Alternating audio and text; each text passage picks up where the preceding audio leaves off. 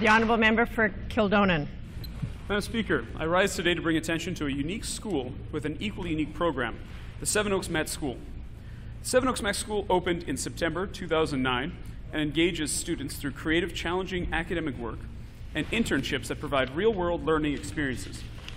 Met School partners with Garden City Collegiate for physical education, music programs, advanced sciences, and extracurricular activities, but they still have their own mascot, Go Squirrels.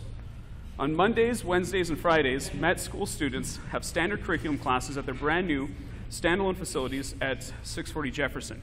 But on Tuesdays and Thursdays, students explore their interests through examining career connections, developed resumes and interview skills, and arranged to interview people who work in the field of their interest. With their advisors and parents, students find internship placements in the community with projects related to their curriculum. Met students intern at universities, colleges, local businesses, have screened documentaries in multiple international film festivals, and launched their careers directly from high school.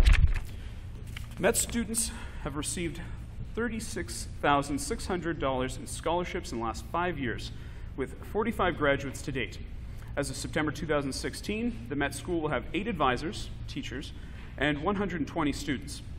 Met School is also the recipient of the Canadian Education Association's Ken Spencer Award for Innovation in Teaching and Learning, for demonstrating a commitment to engaging the hearts and minds of adolescent learners through successful and sustainable initiatives to deeply develop engaged students in the learning process.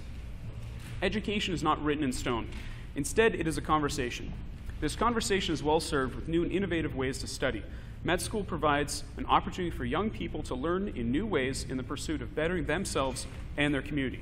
Madam Speaker, I ask leave of the House to have the Met School class of 2016 entered into the record. Is there leave of the House to enter their names into the record? Leave has been granted. Thank you, Madam Speaker.